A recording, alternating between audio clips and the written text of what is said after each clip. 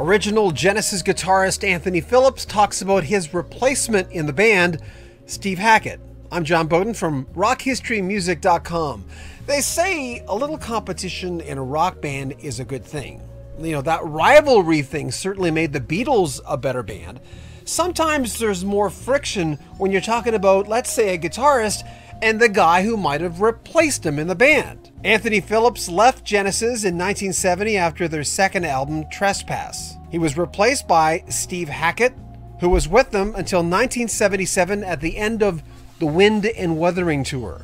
And you'd expect maybe a little friction between them. Not so in this case. I talked to Anthony Phillips via phone a couple of days ago, and I shared with him my chat with Steve Hackett just 6 months ago. Steve was touring and he was excited about his new album, and I mentioned to Steve Hackett that of all the Genesis members, he was more, let's say, fruitful when it came time to releasing albums. More prolific, to which Steve Hackett corrected me and said, if anyone's been prolific, it's Anthony Phillips. So having Anthony on the phone, I had to ask, what's the relationship like between you two?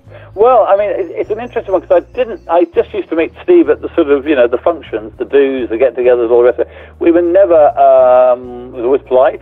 He's quite shy, but I only really got to know him sort of ironically in the kind of wake of his sort of catastrophic divorce, where everything was kind of going wrong, and he was with Jo, who's now his second wife, and I remember going around there, and things were very tense. It was not a good time for him, but actually, having sort of we had a long chat about our time in the group and compared notes and all the things, which was quite an extraordinary evening actually. And we never really kind of looked back after that, to be honest. I mean, he has a couple of friends who I like very much, and so a group of us would always meet up.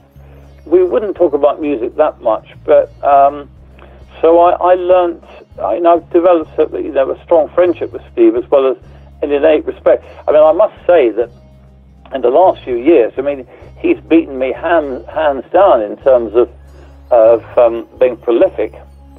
He really has. He's been incredibly prolific. I mean, I think he's partly had to be, obviously, because that's his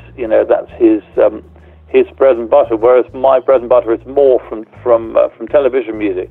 But no, I mean, I haven't really been prolific the last few years. I mean, obviously lots of work on the re-releases and bonus CDs and stuff, but I haven't really been terribly prolific in the album department for a while. Whereas Steve is unbelievable the way he turns things around. I'm so proud of the guy because he's done so much. Had to really pull himself out of the fire, and my God, getting out on the road and doing all that and writing new albums. I mean, he works incredibly hard. He works harder than I do now. I mean, I did my time, but I don't work as hard as he does. I suppose it's a bit of a mutual fan club, it sounds like.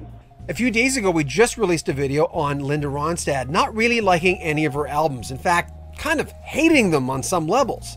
That wasn't really new information for a lot of people because she has spoken in the past about not liking a lot of her hits, especially her 70s hits. So having Anthony Phillips on the phone, a guy who's released a lot of music, I had to ask him if he could go back and really listen to his older stuff. No, I don't listen to my stuff at all because I tend to find I'm always dissatisfied with it, and I always think, so when you have to listen to it, the rule of thumb is normally that it's all right the first time or two, because you've forgotten what it was that you were dissatisfied with. But a little way in, you start becoming increasingly dissatisfied and you don't want to listen to it anymore.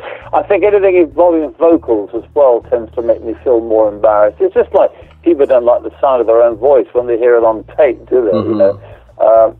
Don't particularly like photographs myself either. So, I do find it difficult. I get ultra-critical, and I prefer not to listen to it, really, most of it. Anthony Phillips has just released a deluxe edition of his 1983-84 album, Invisible Men. It was released in the US in '83, the following year in the UK. Whenever a prog artist releases something very pop, I'm always curious. I'm not one of those guys that hates it and I only stick to prog. I like music. I don't care what genre it is. If it's interesting, I like it. And I loved Invisible Men, in spite of the fact that it was the last thing I expected from Anthony Phillips. Genesis, I wasn't as surprised when they went pop. So I had to ask him how it happened. I have dug my heels in at times, certainly about certain things, but generally speaking, early on, we pretty much had to toe the line because simply you couldn't get into a recording studio if you didn't do what the record company wanted. Mind you, with things like 1984, I did my own thing, and that was then sold on to a record company. So I've been a mixture of somebody plowing his furrow and somebody who's really just had to do, I mean, what Invisible Men, we were, you know, punk and disco had come along and any long-form stuff was out the window. So we were all basically given our marching orders and told, you know, try and do pop songs. I mean, when I played on Andy Latimer's The Single Factor, that's why it was called that, because everyone was demanding singles again, you know.